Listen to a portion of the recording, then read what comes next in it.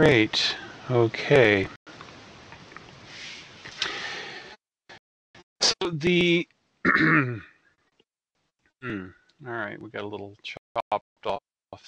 So the context of this is in talking about yoga therapy, really the topic of mantra meditation in general is applicable to Ayurveda on many levels. And what I'd like to do is I'd like to try to cover that. And I'd like to try to cover it in some depth and to try to put everything in perspective related to mantra meditation. So on the first page, I've put the invocation, Om Namo Bhagavate Vasudevaya. This is a mantra, and we will talk about this. We'll talk about its meaning. It's actually a very good mantra. It is a Vishnu mantra, and it has meaning on many, many different levels. So, what is a mantra? A mantra means something that delivers the mind, and there's a definition in Sanskrit for mantra. Manastrayate iti mantraha. That which delivers the mind is called mantra. We're going to go in depth on that a little bit later. Reading this definition, you might think this is more applicable to a yogi or someone who's aspiring to become disentangled from life in the material world, but it's actually very relevant for people, normal people who have jobs and families and lives and are looking to have some peace and health and prosperity in their lives as well. The word mantra has become a part of the English language, but people often just take it to mean an assertion, and it may sometimes mean a relatively meaningless assertion. So we're not really talking about mantra in that sense. Where the meaning of mantra in yoga therapy and in Ayurveda is very, very deep. It has meaning on many different levels, and we're going to go into some of those. But in general, mantras are sacred vibrations, and they are invested with divine power, and they will reciprocate with us as we respect them. So one thing that I would like to try to get across is the way to think about a mantra is not a thing. Think about a mantra as, let's say that, you got the darshan, if you got audience with some divine personality who sort of stepped down out of the clouds, a deva, an angel, a divine personality who's shining and brilliant, and simply the touch of their hand would heal all of your diseases and give you some divine knowledge and wisdom, and you would just be absolutely stunned, speechless, seeing a personality like that. And then if they said, I'm going to take my power, I'm going to take the things that I have to give you through my touch and my presence, I'm going to put that in a little package, and I'm going to give that to you, and I would like you to respect that as you are respecting me right now. That is what a mantra is. A mantra has divine power in it, and if we respect mantras, then we actually can get the benefit from invoking them. So we really want to think of a mantra by this definition, a sacred vibration. It's full of divine power. And if we can respect mantras, the mantras will help us. They will take care of us. And this is a very important part of a mantra meditation. So let's talk a little bit about the philosophy. We don't want to do any, headache-inducing philosophical discourses, although, when Monica said, could you do a class on mantra meditation? I said, oh, I'd love to. I'd love to. I could talk for hours about it. He said, no, please, let's not talk for hours about it. You're going to give everyone a headache. I said, okay, we'll try to, make it relevant. But some of this is very important. So we talk about if you remember, when we start talking about Sankhya philosophy, we start with this, Shakti Shakti Mator Abhedaha. This is from Vedanta Sutra. There is no difference between potency and the wielder of potency, between the Shaktiman, the divine who has all potencies, and those potencies. This is a very important concept when we talk about mantras, because mantras are invoking both the controller of energy as well as the energy or potency that's there. And we're going to get into that as we talk about some of the specific mantras. So, and again, get back to Sankhya philosophy. We talk about how everything comes from Purusha and Prakriti. Purusha and Prakriti are a transformation of the divine. The divine exists both in the form of Shaktiman, the controller and wielder of potency, and Shakti or potency. And potency has a very broad scope.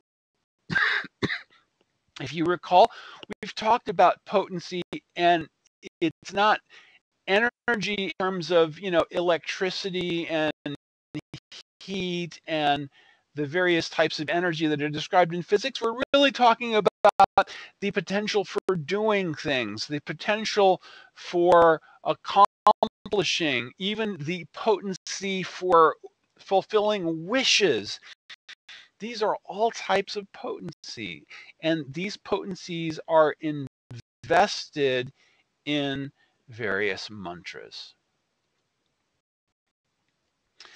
So here's a little diagram I had done some time ago when I was trying to explain the concepts of Sangha. Here you have in this little radiant cloud here, this is the spiritual realm. The spiritual realm is eternal. It doesn't decay. It doesn't go away. There's no death. There's no disease. There's no old age.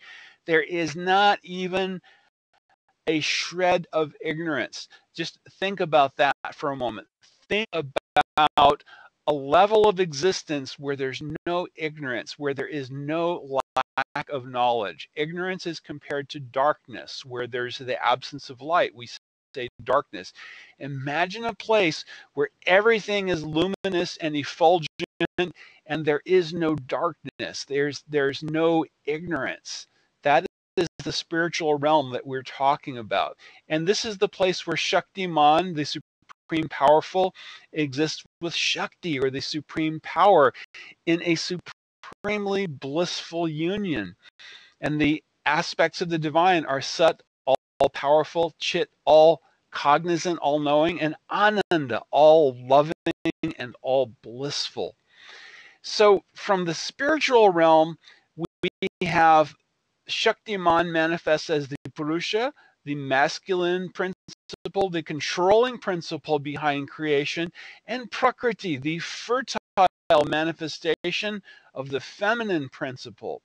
And then the Purusha and Prakriti join in the process of creation. And it's in this realm, like Madonna says, we're all living in the material world. Right. This is the mundane realm. It's temporary. It's changeable. It's subject to ignorance. And our happiness here is usually mixed with some pain.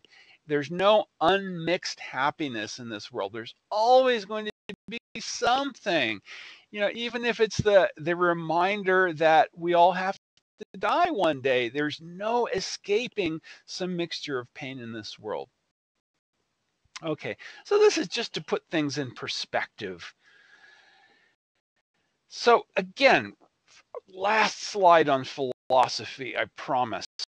We talked about Sankhya, the tanmatras, the objects of sense perception begin with sound. And if you think about accounts of creation, the accounts of creation begin with sound vibration. Like Genesis in the Old Testament, in the Bible, it says, in the beginning there was the Word. There was, what is the Word? There was a vibration. There was a sound vibration. In the Puranas, in these episodes, these accounts of creation, there is a thread of power that comes through sound. So sound vibration is the most subtle of all, and it can carry immense power. Like sometimes if we hear the sound of someone's voice, we may become inspired. I could read something and I might fall asleep, but if I hear the same person narrating it, like, I don't know if you've ever heard Tony Robbins. I love Tony Robbins. He's a really great inspirational speaker. He talks like this, and he'll take some concept and he'll make it sound really exciting, and he'll get you motivated. It's that kind of thing. There is a power in sound. We know this on a practical level, and on a deeper level, on this spiritual level, there's so much that can come through sound vibration. Sound can permeate all layers of existence, the layers of mind, the layer of intellect, the layer of ego, the layer of body. Mantras can also be uttered quietly. That is called japa, or they can also be said out loud, and that can be reciting them out loud. Like, we said, Om Namo Bhagavate Vasudevaya. We can also sing, we can sing, and that is called kirtan. Sometimes we can sing and we can have, musical accompaniment, and that's a very meditative thing. Sometimes we'll listen to a recording of someone reciting Vishnu Sahasranam. It is all mantras. It's like, 20 minutes of solid mantra.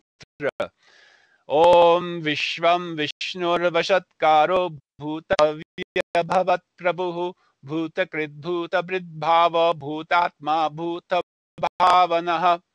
It is 1,000 names of Vishnu. Very amazing vibration, full of power. And the other thing, which we're going to also talk about, the relevance of mantras in Ayurveda, but especially mantras which have names of God. These are very powerful, and they can destroy the results of past bad karma. We can, by uttering the name of Vishnu, we are destroying results of previous wrongs that we may have committed. And these, as we have also learned, are the root of our suffering, our pain. We are experiencing various types of pain. We get happiness and we get some distress in this life. And these are all coming from things that we have done in previous lives. So there are all different kinds of ways that we can involve ourselves with mantras. So the concept of qualification and how mantras are given, this is a very important thing. In Indian culture, it's something that people take very seriously. in traditional practice, mantras are only given according to the qualification of the recipient. So someone, may go to a guru and they may say, I have heard that you can give me a mantra that will allow me by sound vibration to start fire. There's a really interesting story, and this is not something from really ancient history. This is like from about 5 years ago. There was a very, very famous musician named Tansen, and he had the ability by singing, by evoking mood, by evoking raga. Classical Indian music is based on raga. It's based on evoking mood. It's not like in musical notation where the notes are all given. There's a raga. There's a way that the notes can be used and the notes can change.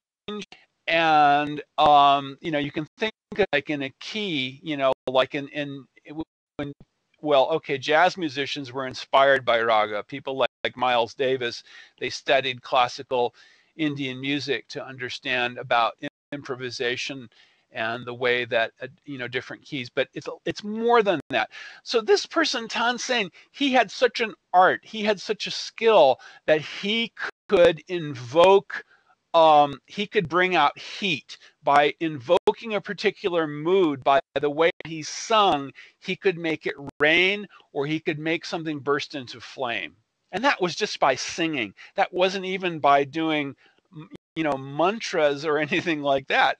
But there are stories of people being able by mantra to start fire. In old times, traditionally, when fire ceremonies were done, the priests were supposed to start the fire by mantra, by invoking the correct mantra with the correct pronunciation and with the correct invocation of potency. They could make the fire come out of the wood. So I'm just digressing a little bit here. Someone goes to a guru and says, I have heard that you can give me a mantra to start a fire. The guru is going to say, you can stay here and I will see whether you are qualified.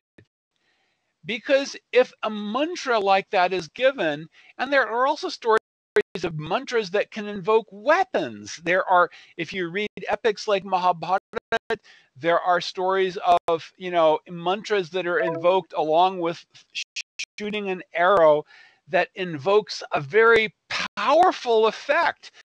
Some of these weapons that are described in these old literature, they have effect like a targeted tactical nuclear weapon.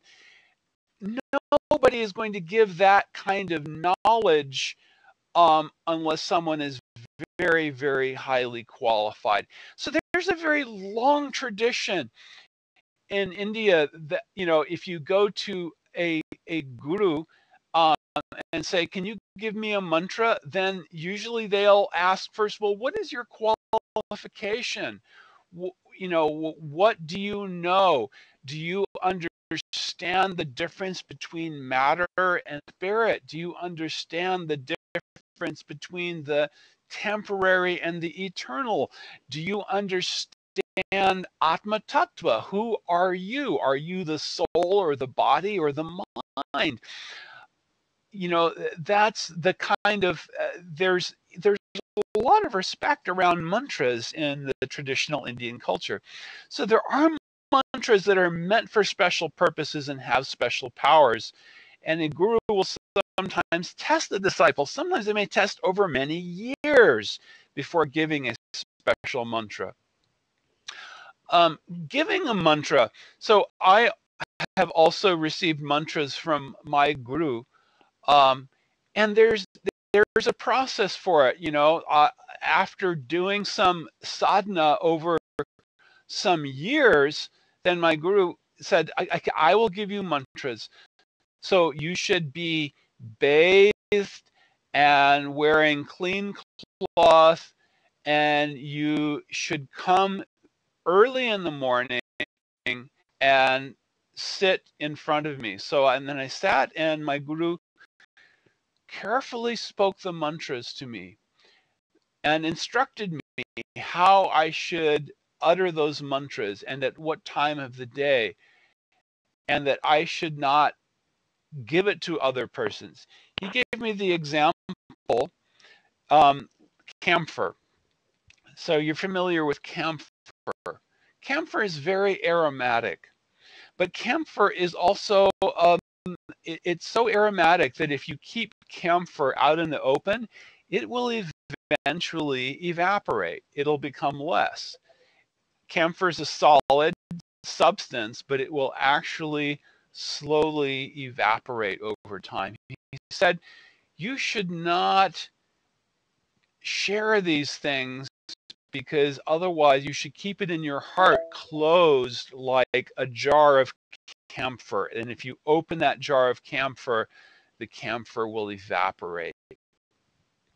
So some mantras are given and they're meant to be kept. They're meant to be kept locked up in your heart, and you meditate on them and you treat them like something very, very precious, which the mantra has something that it will reveal to you as you are dedicated to the mantra.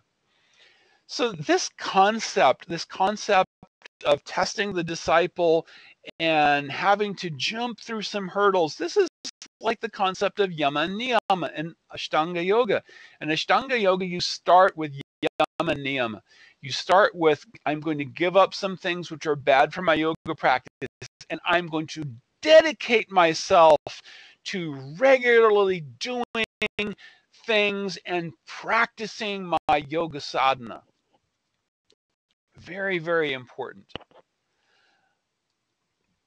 So what are some of these different types of mantras? So we mentioned mantras that can be given a specific invocation and purpose. There are mantras for healing. There are mantras, even for invoking weapons. There are mantras that can start fires, but there are also divine mantras, and these can be used very often and used with respect to get divine blessings. So blessings are very, very important. We start a journey, we will invoke some mantras for blessings. We may even sometimes say, Mangalam Bhavatu, let there be auspiciousness. Kalyanam Bhavatu. We are asking this, let there be well-being, let there be auspiciousness, let good things come of this. There is a very famous mantra which is used in India, and it's very well known because everyone who's ever seen a Hindi movie with the wedding has probably heard this. Mangalam Bhagavan Vishnu, Mangalam Garudadvaja, Mangalam Pundrikaksha, Mangalayatano Hari.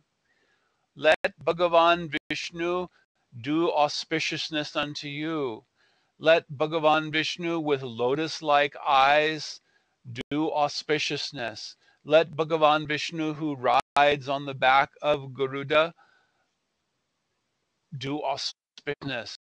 And let Hari Vishnu, who takes away all auspicious things, do auspiciousness to you. So blessings are very important, and we can invoke blessings. We cannot invoke blessings too much, really. So this type of mantra is really what we're going to talk about. But still, even when we are invoking these mantras for blessings and for divine invocation of blessing, we should give them respect. We should treat them as divine personalities, and they will reciprocate us more. Again, the way to think of mantra is, I have gone outside and I've come in this beautiful garden, and some divine being or goddess has come down, and they are shining and effulgent, and incredibly beautiful, and they impart knowledge to us just by the touch, and healing, and auspicious fragrance, and light, and life, and pran flows through us, and they give us something, and this is a mantra, and says, I have put myself in this mantra, so please treat me with respect, and I will give you blessings again and again and again. This is the proper way to think of mantras. So names of the divine, both Shakti and Shaktiman, these are all mantras in and of themselves. The names are not made up names. They're not imaginary. They are given, and they are already invested with potency. They're already charged with potency. So I also wanted to tell a story about someone who achieved perfection through mantra. There was a boy named Dhruva. He was only 6 years old, and he was the son of a king who had 2 wives. He was the son of the wife who wasn't the favorite, and the wife who was the favorite spoke very harshly to him. He wanted to sit on his dad's lap, and the wife said, "Oh, you are not my son, so you know you are the second rate, you know." And he was so hurt by that. He was so hurt. He ran to his mom, and he said, "Oh, how can she say that?" And she said, "Well, it is true. I'm not the favorite, and so." And he said, "No, this will not be. I cannot have it." And so he was a very royal kid, and he ran off to the forest. He said, "I will do tapasya. I will do austerity, and so that I will have a kingdom even greater than my father." And he was met by Narad Muni. And Narad Muni said, "Oh, you're just a little boy. Why are you out here in the forest? You should go home to your mom." He said, "No," Dhruva said. The name Dhruva in Sanskrit actually means certainty. Dhruva said, "I must be successful." So Narad Muni said, "Okay, I will give you a mantra. You do this mantra. Om Namo Bhagavate Vasudevaya." And he gave him instructions how to recite this mantra and what to do. And so Dhruva practiced mantra along with yoga practice, and he did it so diligently that he achieved perfection within 6 months. And he had darshan of Bhagavan Vishnu. So Dhruva fixed his mind in meditation on Bhagavan Vishnu through this mantra. So there's a very interesting part of this story, which is that Dhruva was so fixed. His meditation on Vishnu was so complete and so perfect, because Vishnu is the sustainer of the whole universe, and he is actually sustaining everything. But because Dhruva had his mind so perfectly meshed in meditation on Vishnu through this mantra, that the weight of Bhagavan Vishnu was pushing down on Dhruva. He was standing on one leg, and his toe was pressing down on the earth, so that it was pushing the whole pran of the universe out of circulation. We talk about pran and the circulation of pran in the body, microcosm and macrocosm. There's also circulation of pran in the universe. There's flow of vital energy in the universe. And Dhruva was so intensely absorbed in meditation that the master of the universe was actually giving his weight on Dhruva. And then he came in front of Dhruva and said, okay, I am here. Now you can ask anything you want from me. And Dhruva said, oh, now I have had your darshan. Think about that divine personality who comes in front of you and takes away your breath and leaves you speechless and stunned. And Dhruva said, I have seen you. You are very hard to see, even for great sages who perform great austerities. And seeing you, I don't have any other desire left to fulfill. I don't want anything from you because I have had your darshan. I have had your divine audience, and I am completely fulfilled and satisfied. But Bhagavan Vishnu said to Dhruva, he said, oh, if I don't give you something, people will say, oh, look at the Dhruva. Dhruva, he did this tapasya, and Bhagavan Vishnu came and he didn't get anything except he got to see Bhagavan Vishnu. So you have to accept it anyway. So he gave Dhruva, I said, I will make a planet for you, which is called Dhruvaloka, which we call the pole star. That is called in Sanskrit Dhruvalok. And it is a planet that does not become destroyed even at the time the universe is destroyed. So it is a very story, but it is illustrative of this is how someone has achieved perfection through mantra meditation. So mantra, basically, think of mantra as being full of divine power. So there is a sacred syllable, Om. So there is an etymology of Om. It goes like this. Akarenochate Krishnaha sarvalokaikanaayakaha ukarenochate radha makaro jivavachakaha. So there are three syllables. A, U, and together becomes Om. So this A is taken to represent Krishna, Shaktiman, the supreme master of all worlds. U represents Radha, Shakti, the divine feminine potency. And Ma is the individual Atma, that's us, all joined together in service. So Om signifies the divine, both in the form of Shakti and Shaktiman, joined together with the pure soul or Atma. So this Om, this is a mantra in and of itself. It's also a seed invocation for other mantras.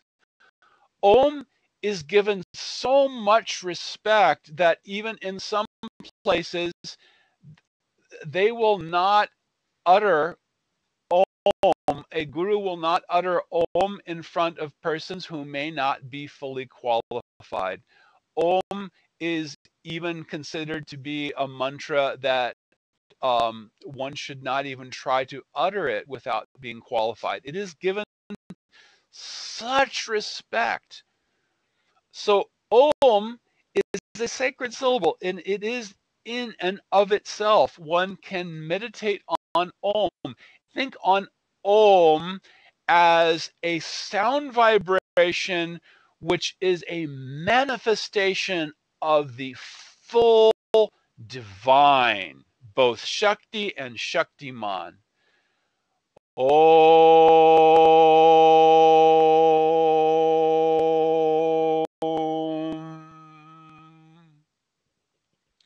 So Om is by itself a manifestation of the divine in sound. So Om is also used as a seed invocation for other mantras. A seed invocation is also called Bij. Bij means that part of the mantra which is like the little kernel around which everything else is wrapped. It's a very important part of the mantra. So for example, in the mantra Om Namo Bhagavate Vasudevaya. Om is the bij of this mantra, and it specifically signifies Bhagavan Vishnu. Let us talk about this mantra now. Om Namaha. Namaha means I offer my respect. Namaha also means not selfish. I am bowing down. I am putting my head down. I am submitting. I am not being proud and selfish and arrogant, but I am submitting myself before you. You are full of divine power and potency, and I am actually relatively helpless. So please, you help me. I am not able to do things on my own. So please help me. This is Namaha.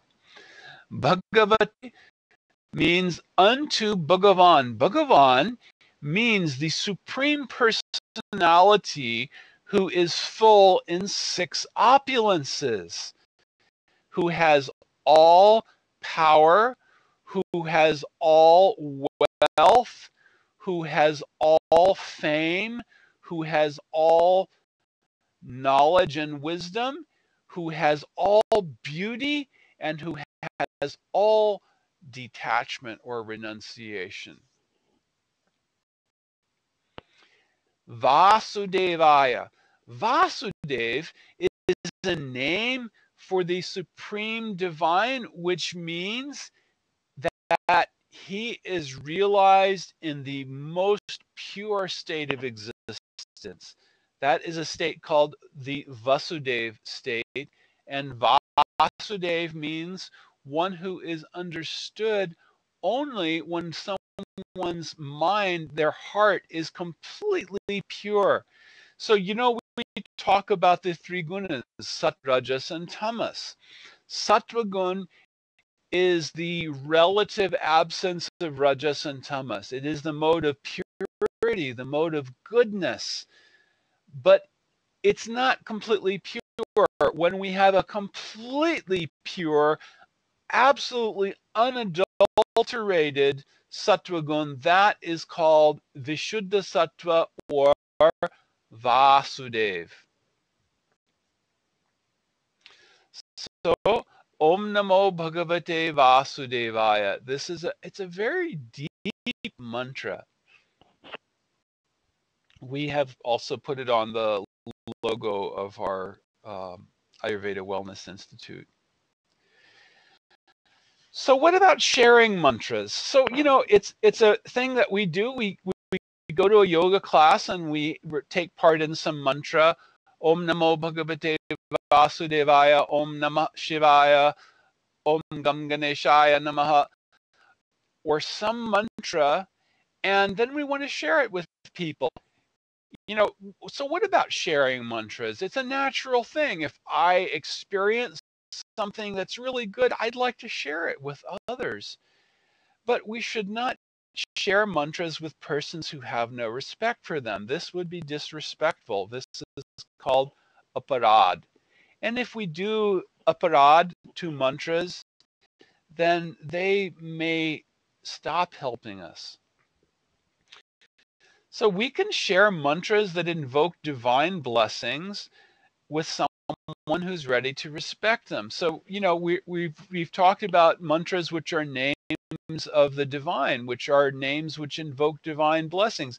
These are mantras which can just be shared very readily, but we should not just, go telling people about them if they don't have any respect for them.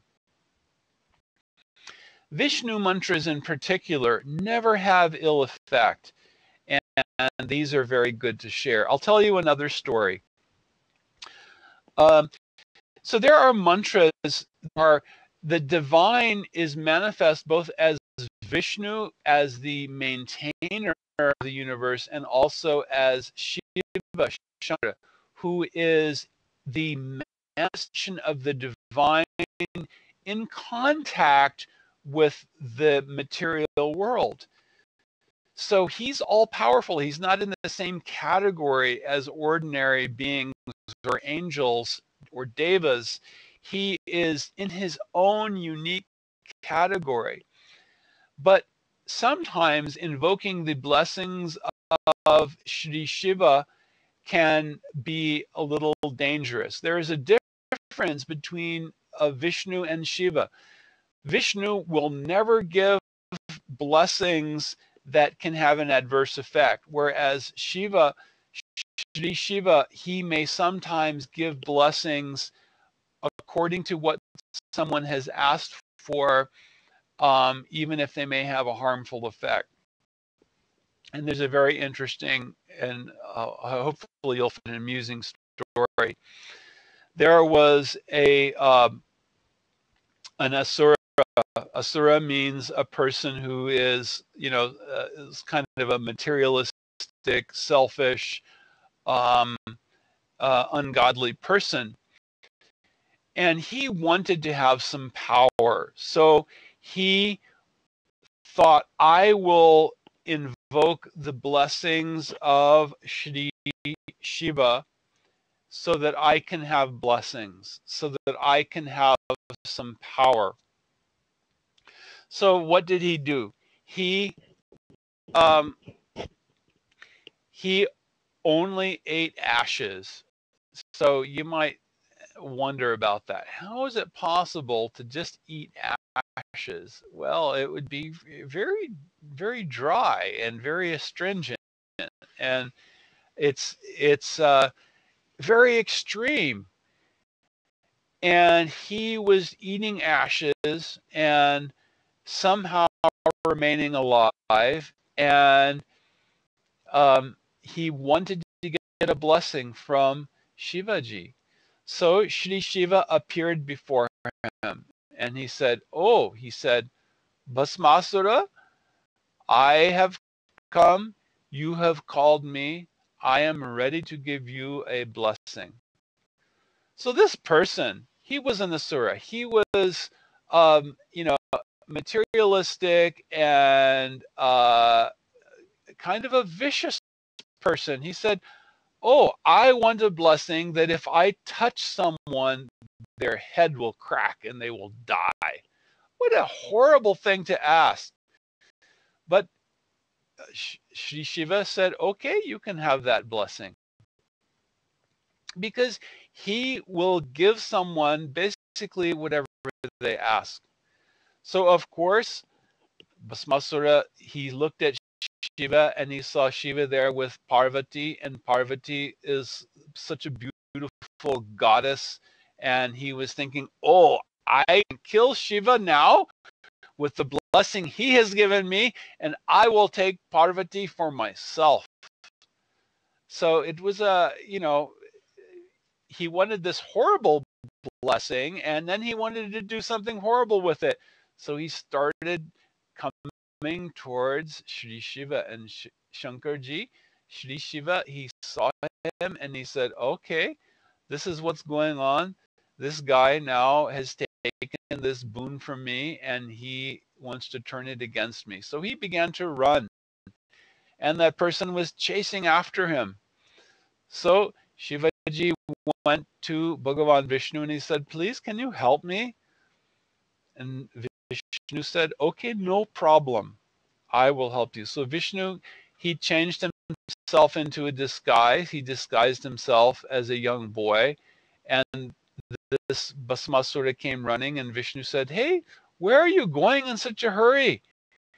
And he said, I have gotten a boon from Shivaji that I can touch anyone's head and it will crack open. They will die. I am now going to conquer Shivaji. Vishnu said, you've really been duped, haven't you? This Shiva, he's really not in his right mind. He is this guy who wears a garland of skulls around his neck, and he smears his body with ashes, and he hangs out in the crematorium. he just hasn't really been right in his head for quite some time. I'll tell you something.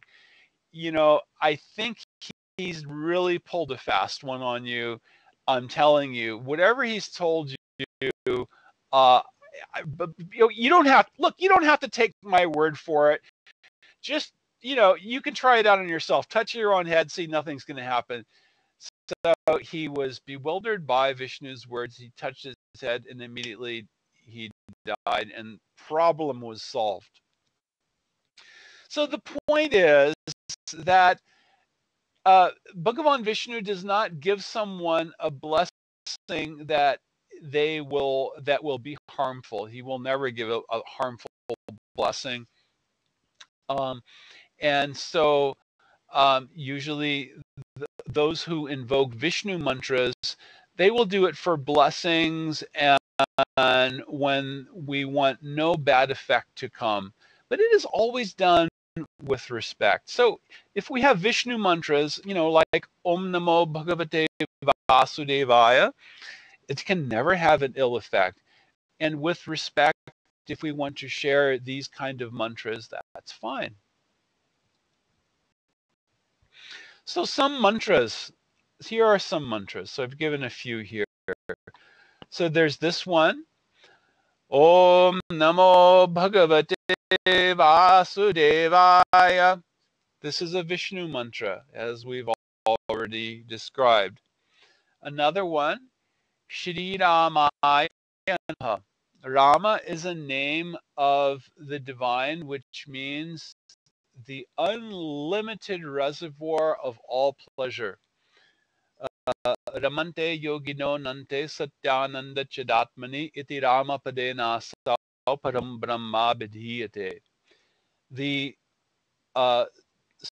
Supreme Brahman is called Rama because yogis derive unlimited bliss and pleasure from him. So Shri Ramaya Namaha. Shri means Shakti. So in the mantra, we always invoke Shakti and Shaktiman. Shakti, why Shakti?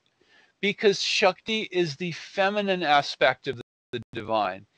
So if we approach the divine as a masculine personality, I find it very interesting. I love to look at comparative religion. It's always fascinated me, because I've had a very interesting journey in my life.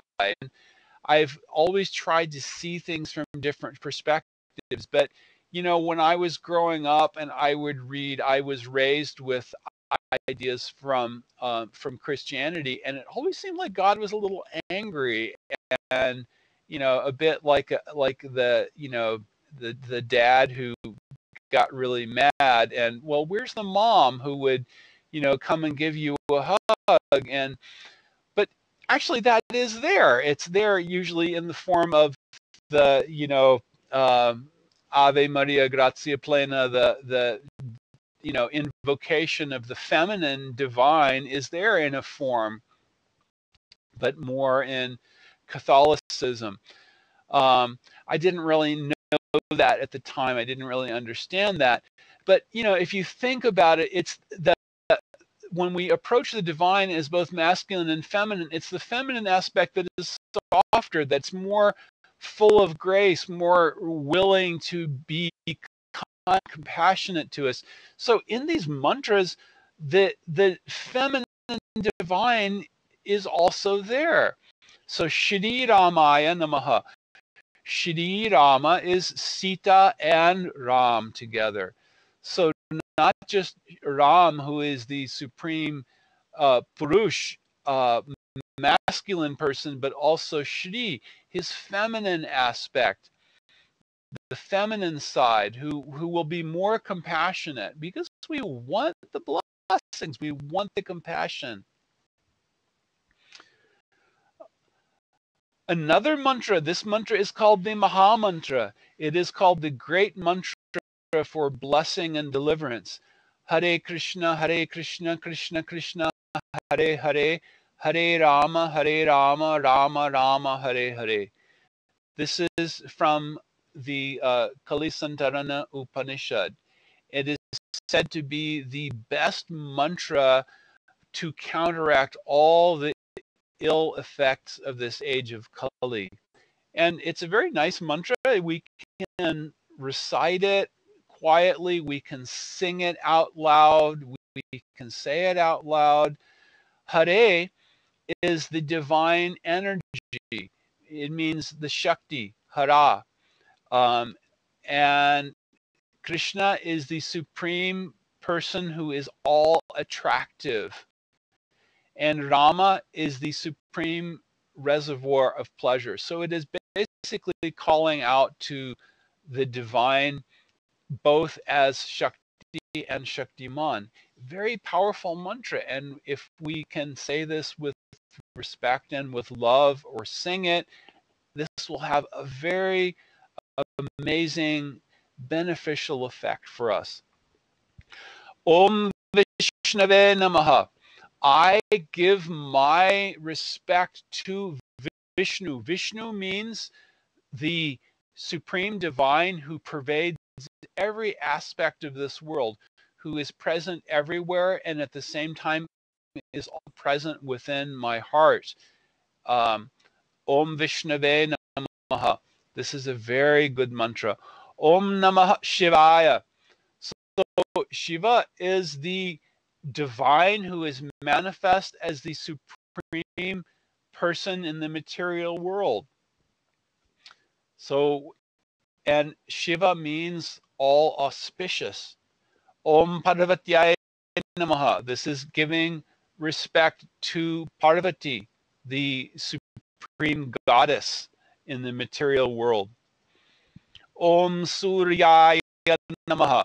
This is a mantra for invoking Suryadev, the predominating deity of the sun, who is directly a manifestation of the divine. And Om Ganeshaya Namaha. This is giving respect to Ganesh, who is the destroyer of obstacles and who also helps all those who are on the path of studying Jyotish, astrology, and those who are in Ayurveda. In Ayurveda, we also give pranams to Dhanvantari, who is a manifestation of Bhagavan Vishnu, as well as to Ganeshji. So Ganeshji helps remove obstacles and helps those who are studying any divine science and spiritual practice. So these are some mantras.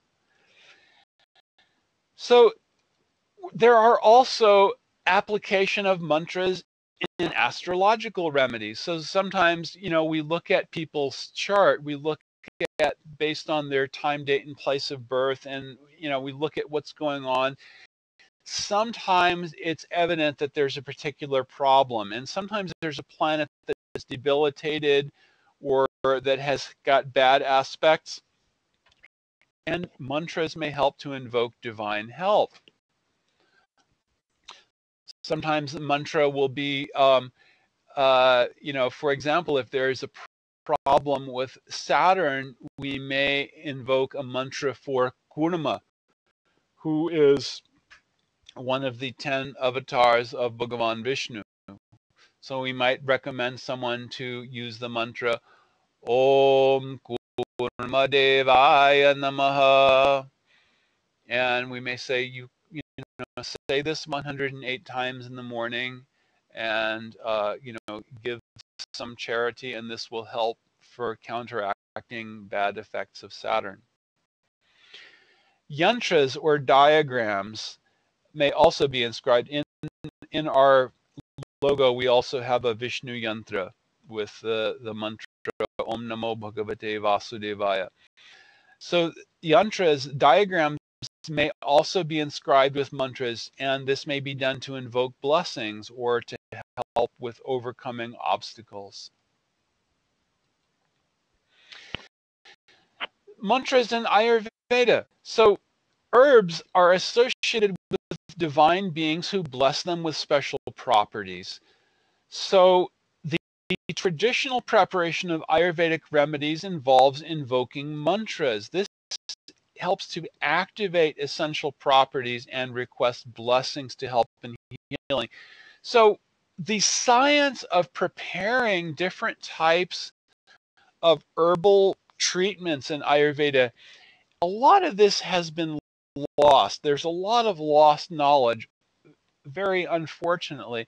But still, if we're preparing something, if we are preparing anything, like even when we make Shirodhara pots, so we also invoke them with mantras and with blessings that they should have healing power as they're being created. I just make them here in my little machine shop, and while making them, there's mantra, there's meditation, and there's invocation of blessing.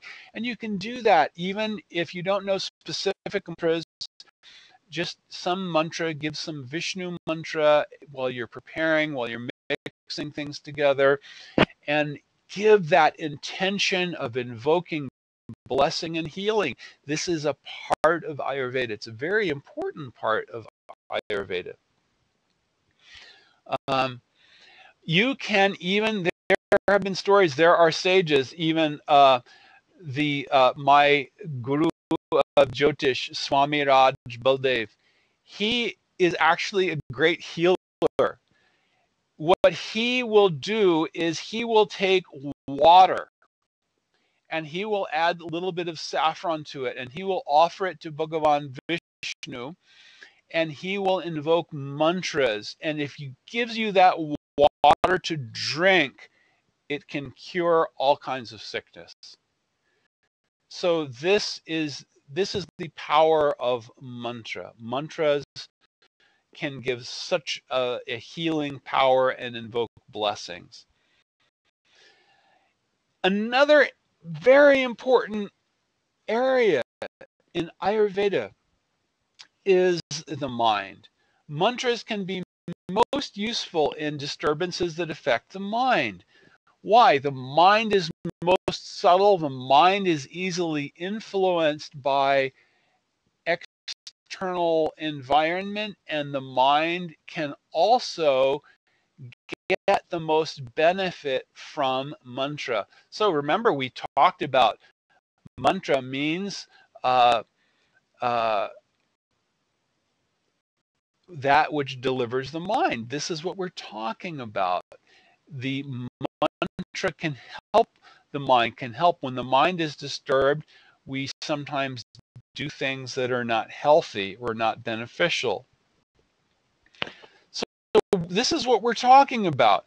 So according to yoga philosophy, mind is the cause of our entanglement in worldly affairs and the suffering that results. And mind is also considered to be the cause of liberation when we can fix the mind on the divine through yoga practice.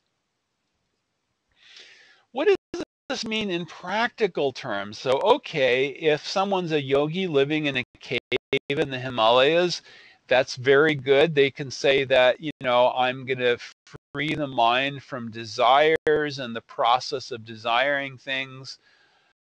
But I've got to live here. I'm living in the material world, and how do I manage this? But there are so many of the problems that we're afflicted with, they can be traced to the mind. It's because of these three vrittis of the mind: thinking, feeling, and willing. We get enmeshed in a cycle of desiring and acting. We've talked about this. We've talked about this in the Manasa 101. We've talked about this in Sankhya. This is a natural, it's something that happens. But mantras have a cleansing effect, and they can help to free us from being bound to chasing our own desires. How many times have you stopped yourself and turned around and said, I just spent a lot of time and effort trying to chase down desires and do things that really, when I stopped and looked at it objectively, they didn't bring me happiness. Have we experienced that? And we sometimes look back and we say that I have now experienced some happiness from within. I didn't have to pay anything for it. I didn't have to go get some material thing. So this is one of the big problems in modern society, is people think that things will make them happy. This is actually a disease of the mind. And if we can free the mind from such concepts, from these ideas, like thinking that, things will make me happy, um, this is very beneficial. So when we're absorbed in chasing fulfillment of desires, we sometimes make choices which are not healthy, or we forget about the good choices we should make. You can pretty much just go down the list of every person you've talked to who's had a health problem, and you can trace it back to something that involves the mind. There's a very interesting thing. I was just reading something about the guy who wrote the Peter Pan books. What was his name? Barry, I think. Very interesting study in consciousness. Apparently, he had a younger brother who had died very early, and his mother was so aggrieved that that Mr. Barry, while he was a boy, he started practicing being his younger brother, and even using his younger brother's voice. And he actually didn't grow up. His voice remained high even when he was 20. He remained very small. Very, very interesting study of the effect of consciousness. So this is also, it's illustrative of the way that the mind can tend to shape the way the body develops. So what are some useful daily practices? When we meditate, we can do some quiet utterance of a mantra in which you have very strong faith, and focus on the sound vibration. So, let's say that I'm saying a mantra like this. Om Namo Bhagavate Vasudevaya. Try to pronounce it correctly. We've got some guides to the Sanskrit pronunciation. And think about the sound vibration. Focus on the sound vibration. Make your mind and body like a tuning fork. Let it vibrate. You know how a tuning fork works. If I have a tuning fork, I strike the tuning fork, and it's going to vibrate at 440 cycles per second. Then that's going to be the A below middle C in music, right? But if I have that exact note vibrating, that tuning fork is going to start vibrating itself. So I want to make my mind and body into a tuning fork for the vibration of the mantra. I want to allow myself to be vibrated by this mantra. Om Namo Bhagavate Vasudevaya. So you can practice the mantra and practice the vibration and try to tune yourself vibration. Do this with dedication, even if you do it for a few minutes daily. And if you have the opportunity, you can do kirtan. You can say some mantra. You can sing it. Maybe I'm driving and I can put on a recording. There are a lot of really nice recordings. There are people like Krishna Das and all kinds of people that have done really nice recordings, and they're singing mantras and divine chants that are full of divine names, and we can sing along with it. And this is very beneficial for us. We can also do Sankirtan. Sankirtan is when we do singing or chanting in a group, when there's a number of people and they're all singing together, it has an even better effect, especially if the intention is very good. So there are different places that we can go. There are, you know, get-togethers where people have kirtan, and there are temples where people do kirtan regularly, and that's a very good thing to do if you can do that regularly.